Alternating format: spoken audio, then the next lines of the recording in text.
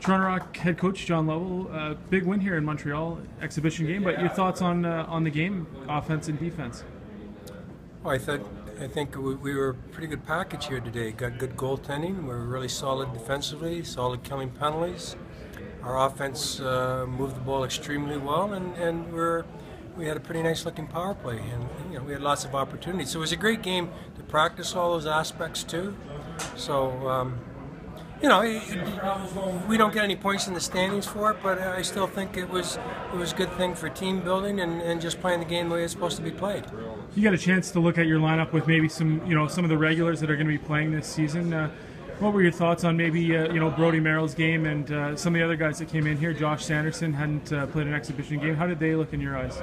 Well, Josh has been around for a while, so everybody feeds off his leadership. So he was great in the dressing room, and it does so much for all of us. And Brody does exactly what he's been doing in this league for a number of years. A presence on defense, a guy that can transition the ball. He's always around the play because he sees the floor so well, and so that was it's just really critical to what we do, and it helped a lot.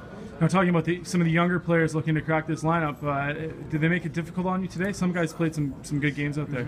Yeah, no, it's going to be some really difficult decisions here.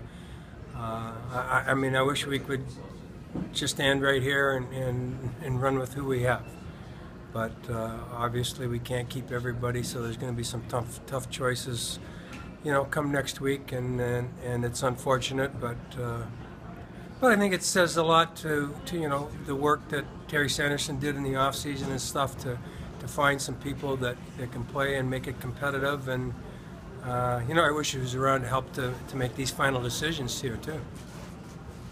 I just want to ask you too about Brett Hickey and Brandon Ben. Both seem to play fairly smart games offensively and seem to work well together at times as well. Maybe just comment on both of their games. Well, I thought they both exactly what you said.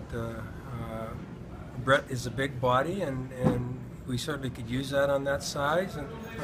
He shoots the ball well, and for a guy coming on the junior and Brandon Ben, I mean, I guess there's a reason he scored the number of goals that he did in junior. He's a very intelligent player with the ball, and he goes to the net well. So both of those guys look like they can play. I hope we can find room to keep both of them.